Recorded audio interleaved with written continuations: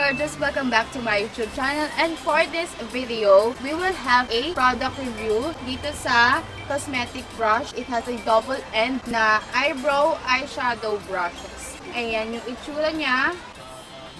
Ayan.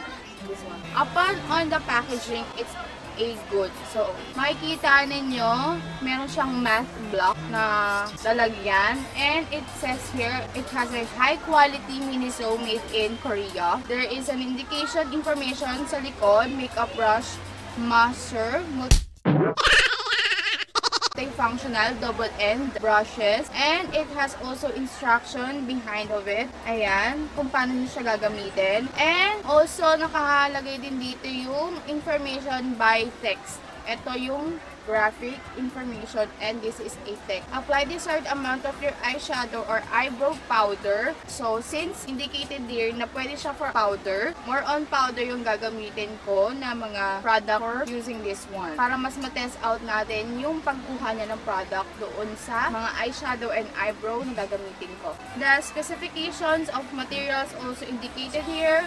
How you will storage this one after you use it. And there is a caution. Siyempre, please keep it away from fire. Siyempre, masusunod naman ito kung sakali malapit siya, diba? So, it was designed from Japan and it is made from Korea. Without further ado, let's start. So, open na natin. Transparent yung dito niya. So, makikita nyo kapag bumili kayo sa labas. And yung pag inilang mo ganyan. And shock. Sensya na sa background, aking daughter, she's watching a kids songs. And also, may mga dumadaan ditong helicopter. Alam niyo naman yan, di ba? So, this is the look of the eyeshadow brush. And it also indicated this here na eyeshadow brush siya. It has an information or logo na it is a Miniso na engraved sa kanya with a silver. And also, the handle is a matte black. Ito yung medyo metal siya, medyo metal talaga siya. Then, the bristles of it, malambot. And also, guys, don't you worry, I've already washed this one, but not yet na gagamit. So, ngayon ko pa lang siya magagamit talaga. And the other one, ito siya, yung eyebrow. It has a double end, yung spoolie. And then yung eyebrow angled brush. So, it also indicated here, the indicated information of the brand. It's a Miniso. And also, yung kanyang hawakan, it is a matte and this is a metallic na madulas and shiny. Ito naman, malambot siya. Reminds me of my detail brush na lagi kong ginagamit. Yun yung favorite ko pag nag-eyebrow ako sa sarili ko and then sa mga clients ko. Yun yung ginagamit ko. Kasi sobra siyang dense. Malipis lang siya like this one. Ayan o. Focus ka. Ayan. Malipis lang talaga siya. And then, susunod niya yung arc na gusto ko. And also, maganda yung spoolie niya. But, mas prefer ko kasi medyo maliliit, maiigli. Parang yun sa Anastasia, number 12 na eyebrow brush. But, that's fine. Okay lang. Important kasi na may eyebrow spoolie ka. If you're doing your eyebrow, diba? So, para may spread out pa natin yung product sa ating kilay. Ang gagamitin ko is the Sunset Chocolate Dark Brown. Zoom in ko kayo para mas makita ninyo siya. Kaya mag-start, babasahin ko muna yung ating brush ng bahagya para syempre maganda yung hapit niya. So, I will use the lightest shade dito sa kit ng eyebrow. I will start from this edge. Parkness. In parkness, maganda.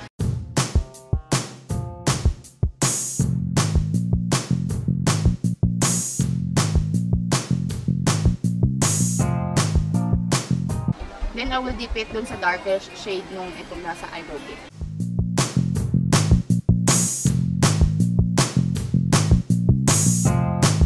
Gamitin ko yung spoolie.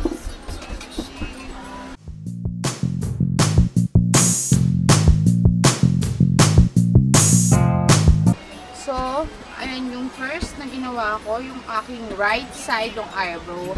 So, as you can see, okay naman siya application. Pero kasi medyo nalalambutan ako dito and then sobrang haba niya. Siguro mas maganda kung mas maikli siya. Pero okay na siya for itself. Kung medyo highlighted naman kayo, okay naman. Kere lang naman. Pero mas prefer ko talaga yung mas close siya dito sa pinaka-curing spot niya. And then medyo mababa pa lang konti. And then medyo matigas siya. So, siguro pag nagtagal na yung alcohol na to, matigas na rin siguro siya for dense. Tapusin ko na yung kabila. Tingnan natin kung gaano siya katingkad.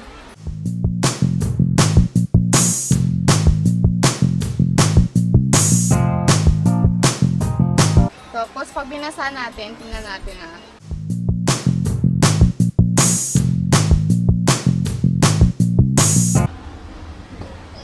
So, konti lang yung nakukuha niya. So, mas mamamanage mo yung paggawa ng eyebrow mo. And if you really want to make an illusion of hair strands, pwede niyang gawin yun. So, I will gonna continue yung paglagay ng eyeshadow product dito sa aking eyebrow.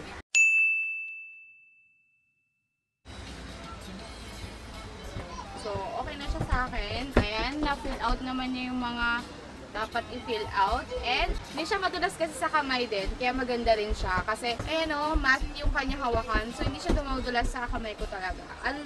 Unlike dun sa detail ko, okay siyang ginagamit ko. Pero kasi medyo madulas yung hawakan niya. So, medyo nadudulas siya minsan sa kamay ko.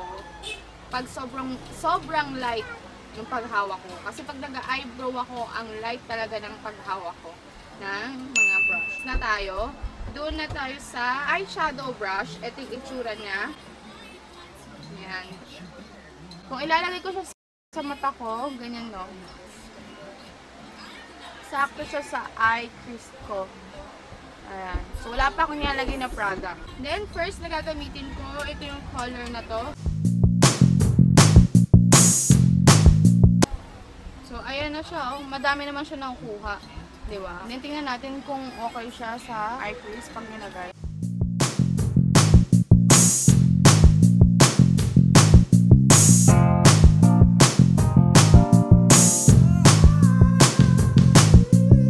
So, pag maglalagay kayo ng eyeshadow, dapat pa ganyan, patusok, para ma-diffuse yung edge mo. Patuwan ko siya ng dark sa gilid.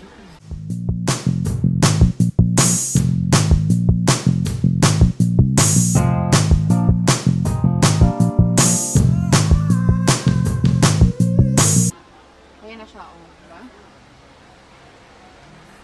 Then, tatanggalin ko lang yung konting nito, and then I will blend the edge.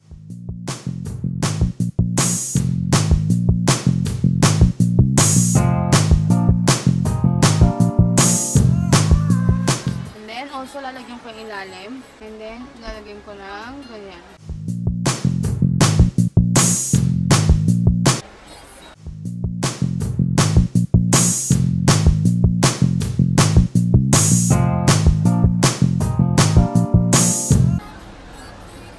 Tapos, minsan ginaganyan ko siya paglagay dito sa center para mas diffuse yung lines niya.